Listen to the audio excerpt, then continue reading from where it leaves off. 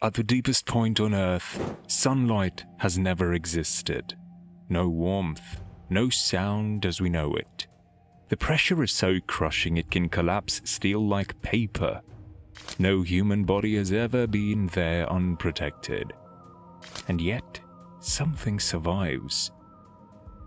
Nearly 11 kilometers beneath the surface lies a realm so hostile that science can only enter for minutes at a time, sending machines into a place they were never meant to endure. What comes back isn't clarity, it's fragments, glitches, data that raises more questions than it answers. What scientists have recorded at these depths isn't horrifying because of legends or sea monsters. It's horrifying because reality itself begins to break down, where physics bends, biology defines expectations, and even our best technology struggles to return intact. The deepest known point in Earth's oceans is the Challenger Deep, located in the Mariana Trench in the western Pacific Ocean. Its depth is measured at approximately 10,900 to 11,000 meters, depending on location and measurement technique. At this depth, the pressure exceeds 1,100 times atmospheric pressure at sea level. This means more than 16,000 pounds per square inch pressing against everything that exists there. To put that into perspective, this pressure is strong enough to crush steel, collapse submarines, and instantly destroy most human-made equipment. Only specially designed deep-sea submersibles made of thick titanium or pressure-resistant ceramics can survive for short periods of time. The Hadal Zone begins at about 6,000 meters below sea level and extends all the way to the bottom of the deepest trenches. The name comes from Hades, the Greek underworld, because for decades scientists believed nothing could live there. The absence of light, near-freezing temperatures, extreme pressure, and lack of nutrients made life seem impossible. That assumption turned out to be wrong. In 1960, the bathyscaphe Trieste made history by carrying Jacques Piccard and Don Walsh to the Challenger Deep. During their descent, they observed what appeared to be a flatfish-like organism moving along the sea floor. While later studies suggested this specific observation may have been misinterpreted, the dive proved something critical. The ocean floor at extreme depth was not sterile.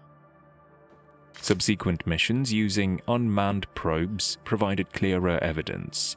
In 1995, the Japanese Kaiko submersible collected sediment samples from the Challenger Deep. These samples contained microorganisms thriving under pressures once thought unsurvivable. Later research confirmed that life at these depths is dominated by microbes, crustaceans, and highly specialized invertebrates. One of the most remarkable discoveries was xenophyophores.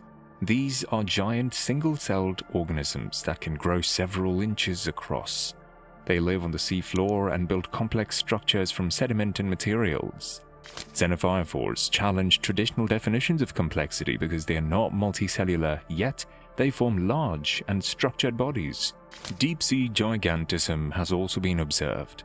Certain amphipods and sea cucumbers found at extreme depths are significantly larger than their shallow water relatives.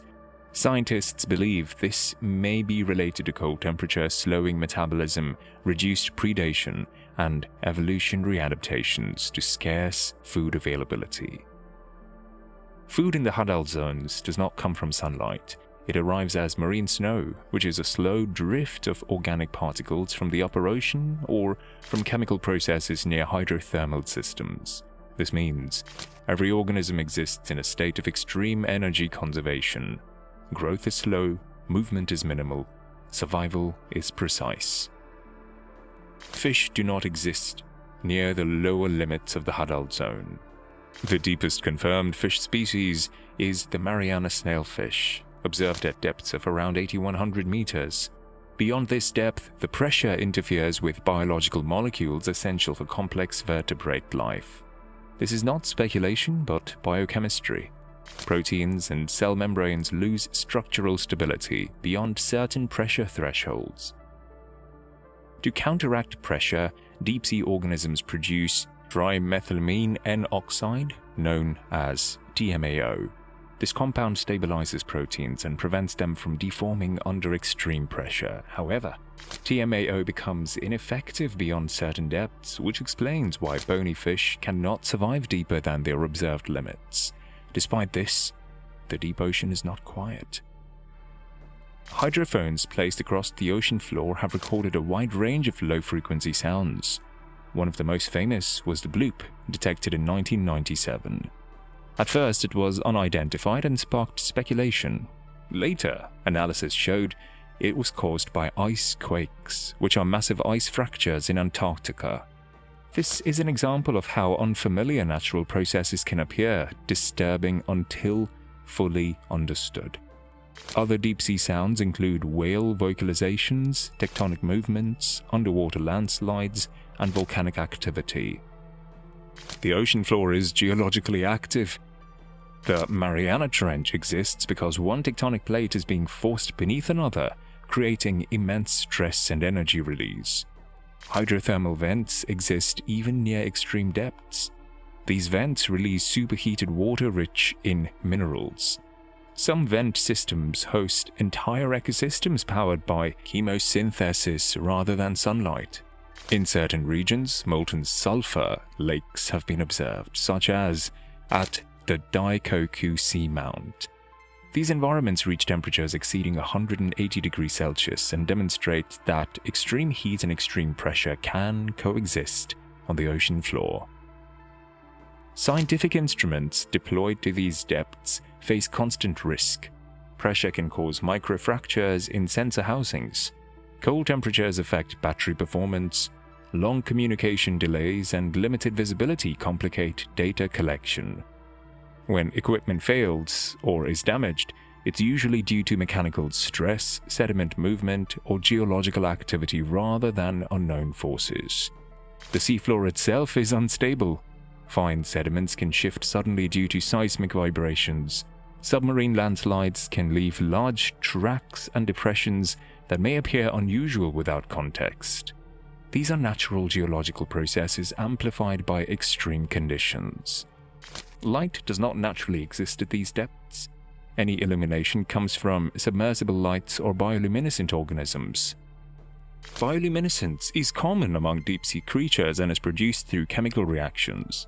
While flashes of light can appear sudden or intense on camera, they are typically caused by disturbed organisms reacting defensively to passing equipment. Temperature fluctuations can occur due to hydrothermal activity or chemical reactions in sediment. These changes are localized and brief but can register as spikes on sensors. Interpreting such data requires careful collaboration and repeated observation. So, why does it sometimes appear that scientists are silent? The reality is that deep ocean research operates with limited data, high costs, and long analysis timelines. A single dive may take years of planning and millions of dollars. Instruments may only function for hours before retrieval. Any unexpected data must be verified through repeated measurements before publication. Science advances cautiously because incorrect conclusions can undermine entire fields of research. When data does not fit existing models, the response is not fear, but skepticism and verification. Silence often means ongoing analysis, not suppression. The true horror of the deepest ocean is not creatures or conspiracies, it's the realization that most of our planet exists under conditions human can barely study. The Hadal Zone represents an environment where physics dominates biology, where survival operates at the edge of possibility, and where even advanced technology struggles to function. The ocean depths remind us that Earth is still largely unexplored. More than 80% of the ocean remains unmapped in high resolution. Every expedition reveals how much we do not yet understand. That uncertainty is not something scientists fear. It's what drives exploration. The deepest place on Earth does not hide secrets because scientists are afraid to speak. It hides secrets because reaching it is difficult, dangerous, and rare. What waits at 11,000 meters is not horror in the cinematic sense, It's the raw power of nature operating beyond human comfort. And the more we explore, the more we realize how small we truly are beneath the ocean floor.